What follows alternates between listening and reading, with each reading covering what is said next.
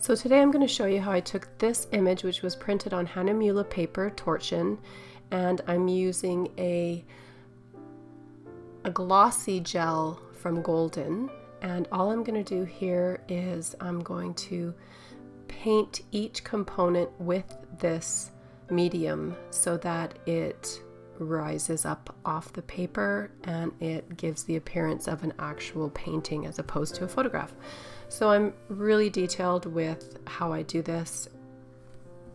I start with the smooth parts of the photograph, so baby's hair, skin, arms, dress, and then I'm going to move on to Santa, and I'm going to really focus on texturizing the parts of Santa that are highly texturized, like the fur on his hat and the fur on his cuffs and the beard and the creases in his red velvet suit.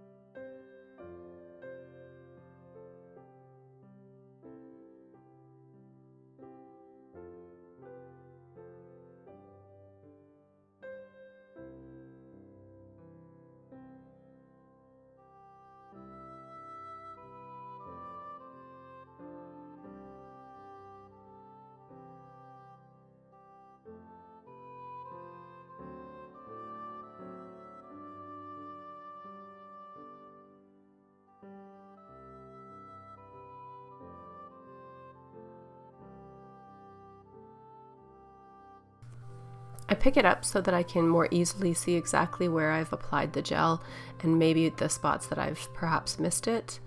As well, I'm not going to put this gel on the background at all. I'm just focusing on the subjects.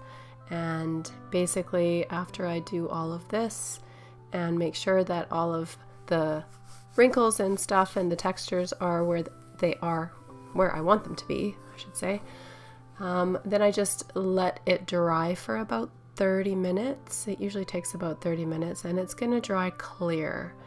And basically what I do with the rest is I'll then take acrylic paint and I'll paint over those strokes and embellish it further.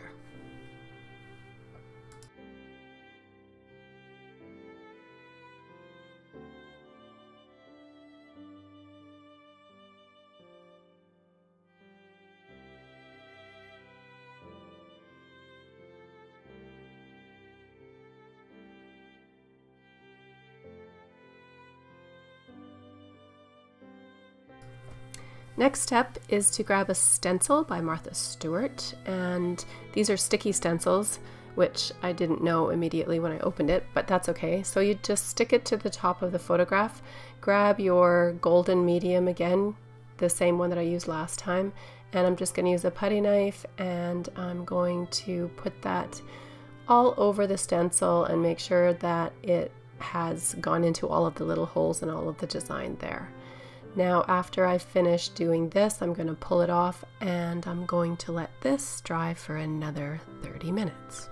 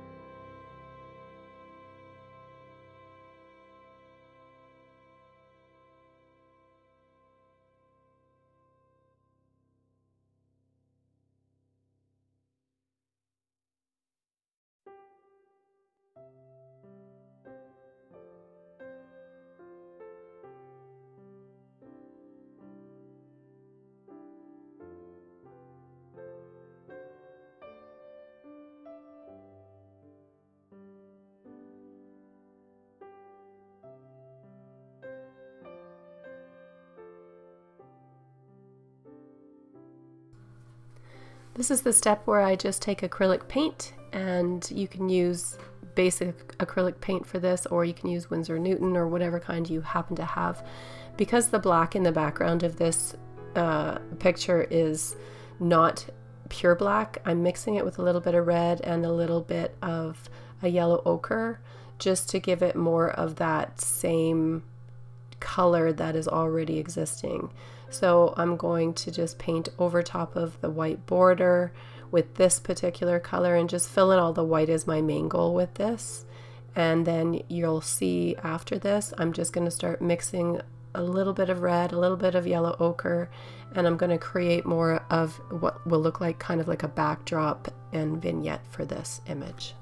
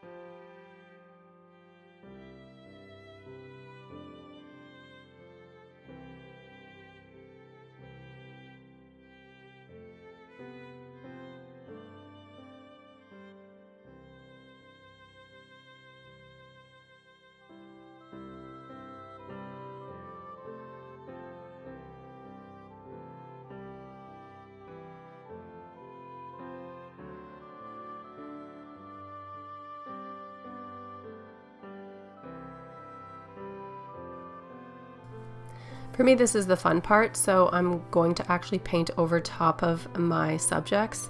I'm trying to find a yellowish white color to make the ball on the end of his hat actually stand out because it kind of disappeared in this image. And I'm also going to embellish the fur around his hat and his cuff with these colors as well. Afterwards, I'm going to grab a much brighter white just for the details and the highlights and apply that as well. I do tend to use my fingers. It comes from my drawing days. I'm always smudging with my fingers. So I also will use red and mix that up with a little bit of yellow ochre and paint that over top of the Santa suit as well.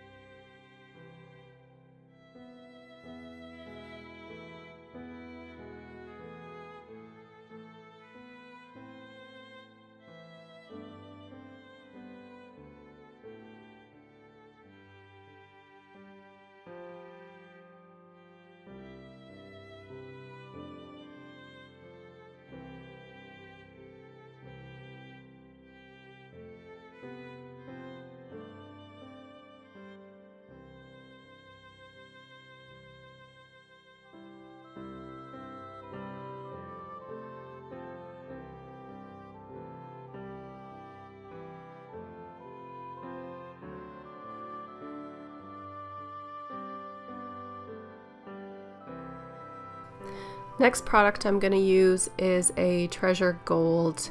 It's a brilliant metallic luster kind of sticky paint. I love this. I use it on a lot of my crafts. And basically you just grab a little bristly brush like this one and make sure that your brush gets super dry. I don't want too much on because it's very brilliant gold and you can kind of screw up if you do it. In all honesty though, with painting there's really no screw up because you can always paint over top of it, but you don't need very much of this to get the effect that you might need. And I like to kind of use it super lightly and go all around the entire painting just so that it has a gold kind of shimmery vignette.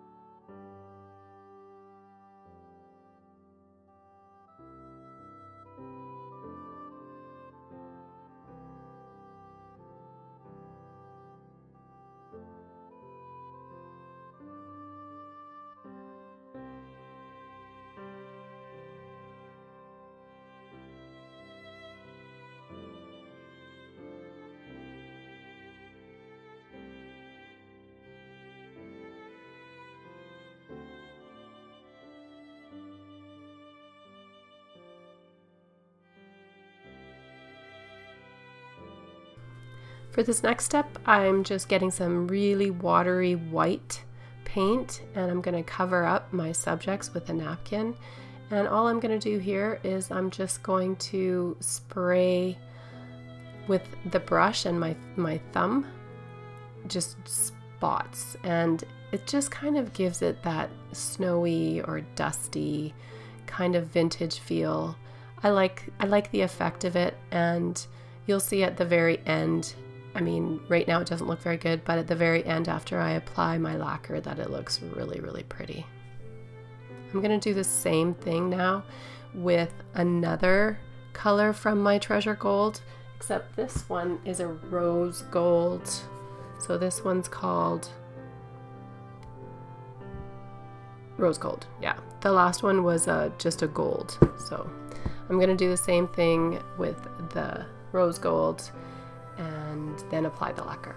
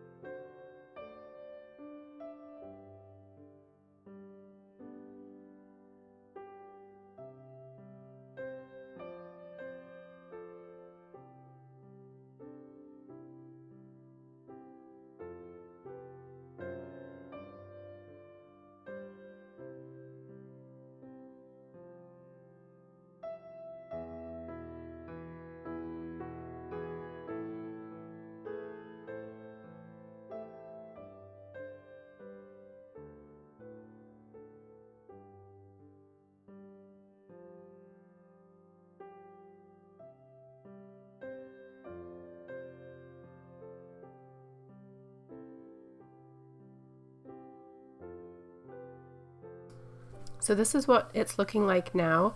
That doesn't take much to dry because it's mostly water.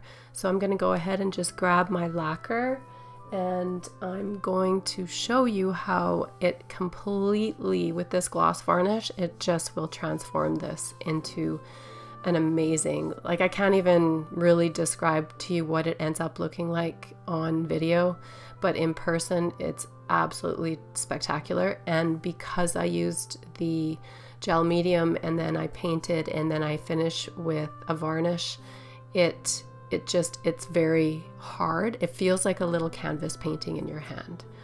And I love doing these kinds of things. I think it just makes everything so much more unique. You can do this with an entire portrait as well. Like, it doesn't have to be, this is just 5x7, but I've tried this on all kinds of paper, you guys, and it doesn't matter what kind you use. I always use Hahnemuhle paper for everything that I do, so the fine art paper is very thick as it is, so it's more like a cardstock anyway.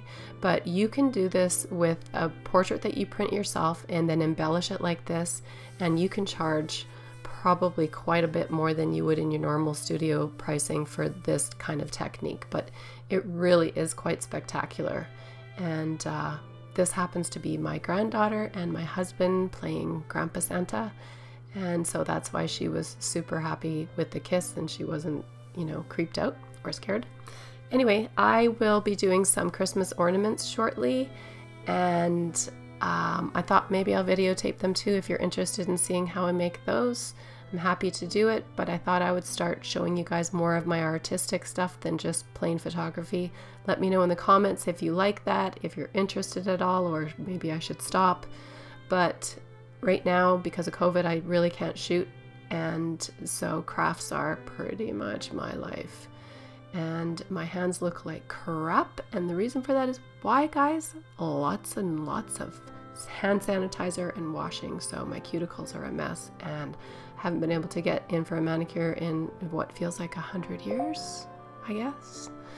But this is what the card looks like when I'm all finished. Do you see how delicious that is? Oh my god, I wish you could hold it. It's amazing. So I'm sending this off to my son-in-law's mother, who lives way down in Newfoundland, and so she hasn't even met our granddaughter yet. So I have a little package I'm sending off for her, and this is the card. I hope you enjoyed this. Stay tuned for more. Have a great day. Bye.